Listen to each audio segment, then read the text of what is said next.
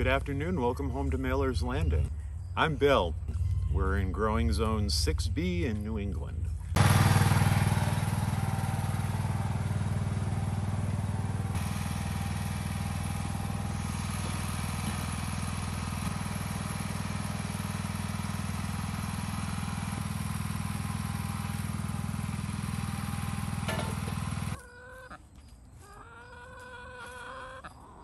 The guys have done an incredible job with this chicken coop. We did buy it. It's an Amish chicken coop. We stained it and sealed it. And you sealed the inside too, right? Yep. Okay. There's still lots of ventilation, but now the floor is more waterproof. And then I got in there and I threw chips at it this morning. So today is moving day.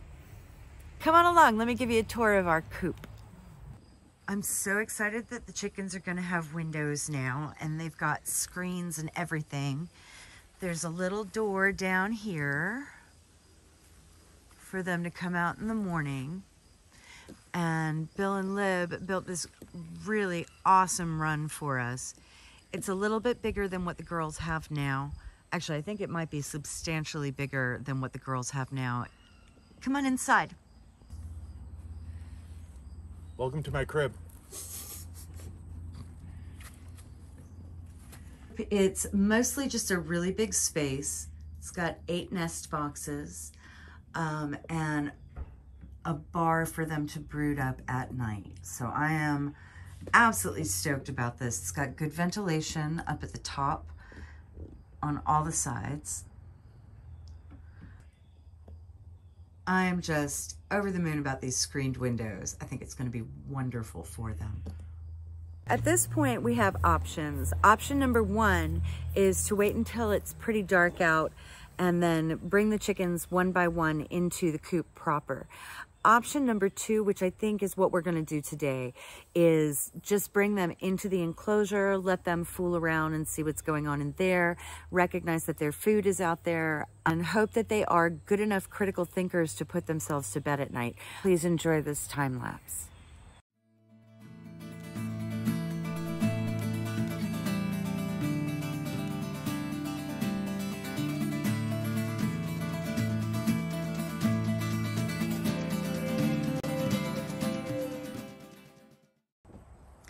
And we appear to be pretty pleased about this move.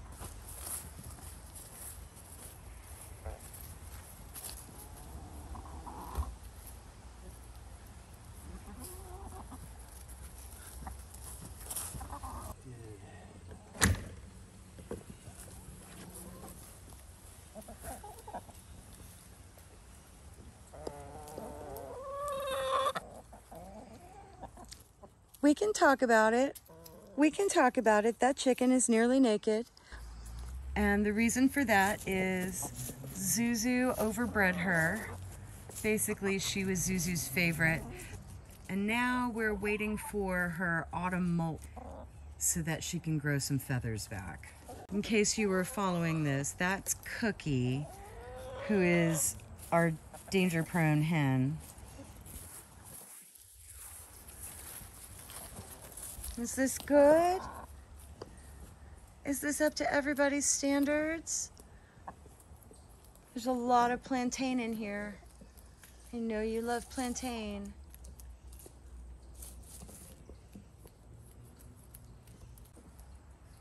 And just for the record, we are Betsy, Cream, Bitsy's the orange one back there, Song, and Cookie. I think this is the happiest I have seen them in months. Well, they get fresh grass and bugs and stuff to dig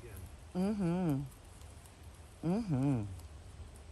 Each of the panels on the run is 8 feet long and 5 feet above ground, but the sides go down into the ground about 1.5 feet. And that's to help hold them in place and keep them secure. The fencing goes down an extra foot underground to help keep the chickens from digging out and predators from digging in. and then all of the 10 panels are all screwed together to basically make one long wall down each side. The top is heavy-duty bird netting, and this is mostly to keep chickens from flying out and big raptors from flying in. It's real strong, real stretchy, and we put it on very tight, so You could bounce a hawk off it. you could bounce a hawk off of this. Or more importantly for me, it's tight enough that when leaves hit, they'll just blow off. If any small branches fall, they'll bounce off of it. Oh. And then the center beam is a series of 2x12s that were attached together with a center post, and that just helps give us some head height and allows for a nice angle that matches the coop. We put one bracket on the center post just so it doesn't wobble in high wind, or if anything hits the beam, it doesn't crook over. It was a lot of making adjustments on the fly, a lot of adapting things as we moved along. By the time we get to the end, we kind of had the process down pretty well, but it took a few days to kind of figure out everything we needed to do and how to go about it. Alas, long live chicken coop. She served us well. They've turned it more or less into the surface of the moon in there. So we're gonna have our work cut out for us getting it ready before Alan and Katie's wedding. Seriously though, the surface of the moon. We still have this structure with the nest box and the breezeway and the end perch. And I believe what's going on is that the guys are going to turn this into a woodshed. This end and the end with the door were the original coop. It was fairly small. And then we put the breezeway in, and what our plan is, we're going to take the breezeway out, put the two ends back together again, and we'll have an enclosed wood shed that we can stack logs in the one end, and then we can keep smaller kindling and branches and things like that in the coop end, and it'll all be in one compact space.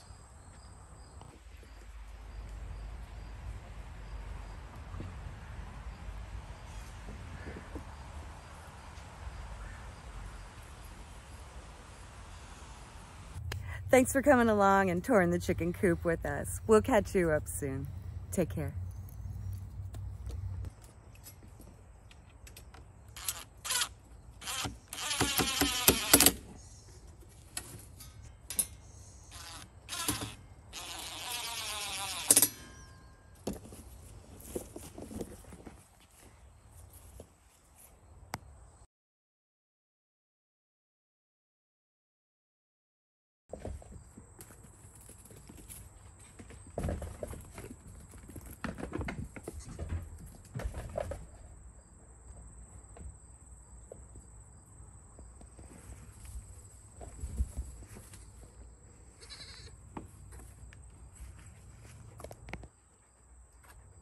What are you doing, ma'am?